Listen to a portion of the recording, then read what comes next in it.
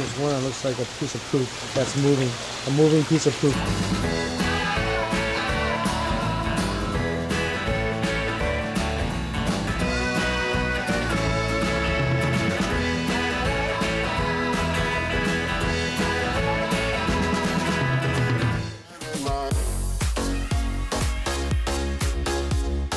Hey guys, it's Mike Chen here in Busan, and where I'm standing right now, this is so exciting. I'm in the largest seafood market in all of Korea. This place is called Jagalchi, and it's where people from all over come for some of the freshest seafood. Not only can you come here and buy different types of fish, lobster, crab, Sebastian, flounder, whatever you want, swimming underneath the waters and bring it home, they'll also cook it for you.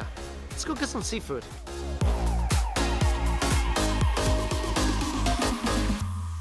Basically, what you do here is that you order the fish or the seafood from the individual vendors that's surrounding me right here downstairs. And then you go upstairs and you book a table, and then your food is basically brought up to you. Usually the fish here is cooked sashimi style, but you can ask them to cook your seafood the way you want. And this place, you know, is filled with fish, but it actually smells okay. It's not that stinky. Obviously, it smells fishy, but it's actually better than some Chinese supermarkets. Also, as soon as I walked in, people all around me start talking to me in different languages, asking if I was Chinese or American. Oh, wow. But I'm actually looking for a specific stall because supposedly they cook a really awesome feast. This is the stall my local friends told me to come to 183. Yeah, here's the chef. That's you right there. That's him. Yeah, it kind of looks similar. All right, so I'm gonna go with Mr. John here. Hello. He's gonna cook for me because I don't eat anything raw. He's gonna steam some shrimp. He said it's really well seasonal here that I've never seen before. He's also gonna grill a fish, a stonefish, and cook a lobster for me. All right, sounds good. So after you order whatever you want to order from whatever stall you choose, you go upstairs and it's just this massive dining area. Like seriously, this whole floor is just a big dining area. And apparently every single stall down there, they have their own space that they reserved up here. So you go to a specific space that only like corresponds to the stall downstairs. So this is the space, and I'm just gonna sit at that table right there. Take off your shoes. Actually, it's really nice soft floors. And the table up here is really inexpensive. It's 4,000 won a person, and you get a bunch of banchan, and well, you basically get a place to eat your food. And this place is sort of like the Denpa Seaside I went to in Manila, where you get to choose your own seafood. You gotta go to a restaurant, you pick out the way they cook it. Except for this market, it's just so much bigger. The building we went into today, it's only one of two buildings where you could choose from hundreds of vendors. All right, here we go. First course is up. Oh, here it is. That's it.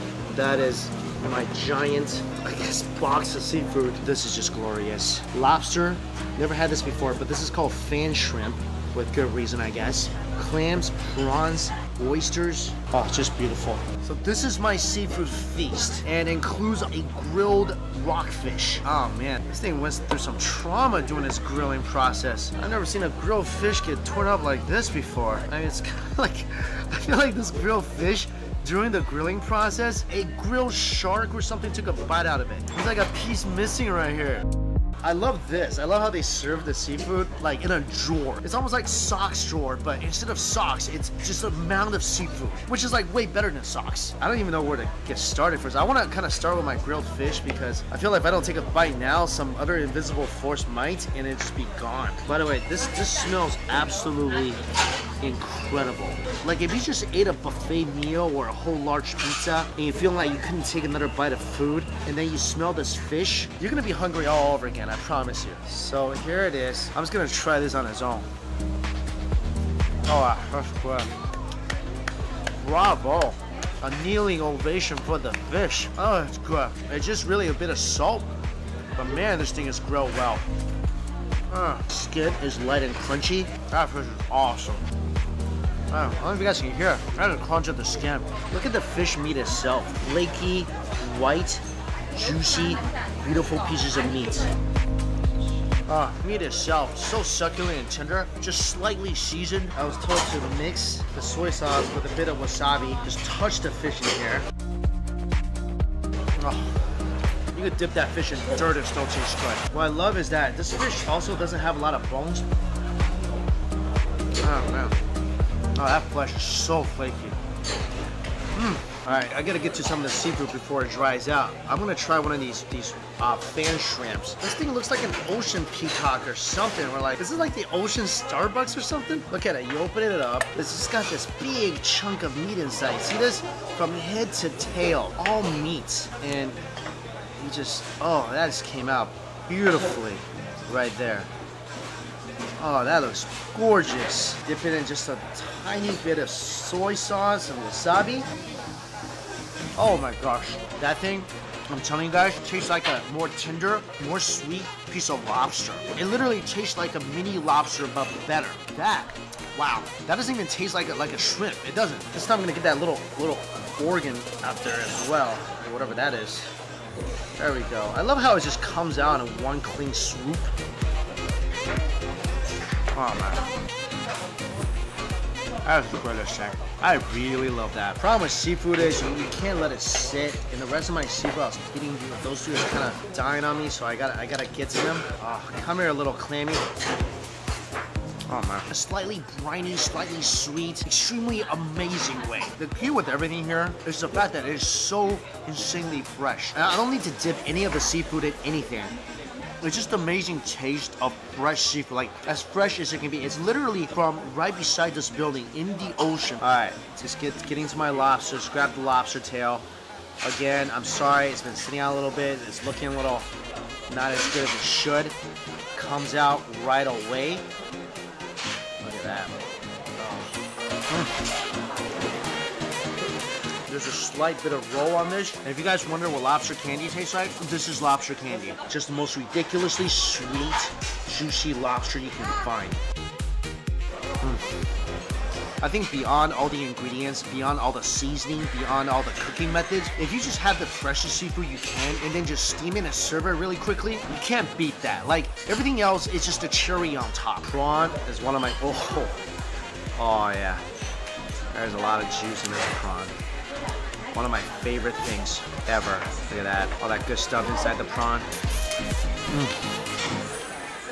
Look at this thing. You can tell how fresh it is. The shell literally pops off. Barely had to chew that. Great about having all this banchan here is that I'm gonna just take my clam, put it inside a water seaweed. Oh yeah, just take out a nice piece. This is my favorite thing so far. This is the greatest. Put it on there as well. A little chili, my fermented bean sauce. Put it right there. There you go.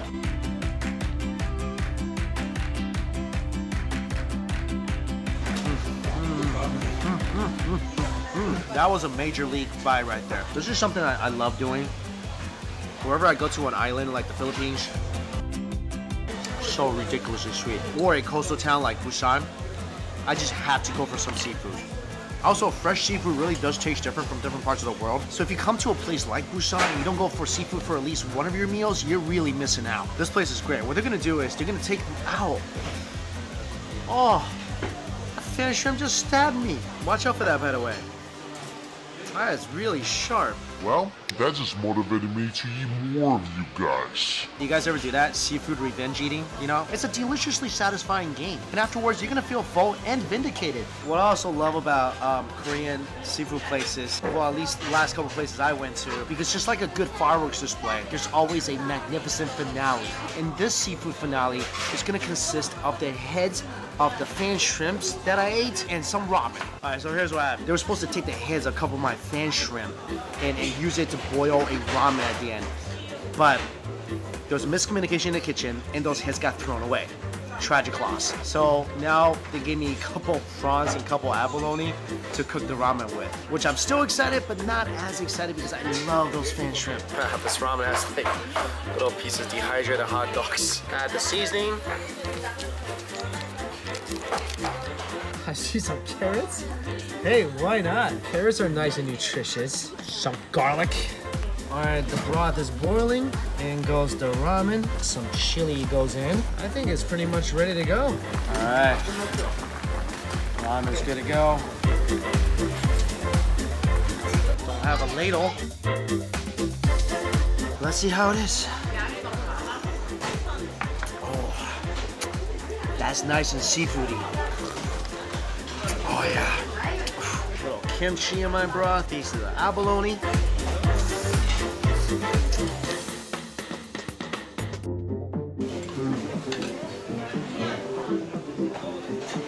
All right.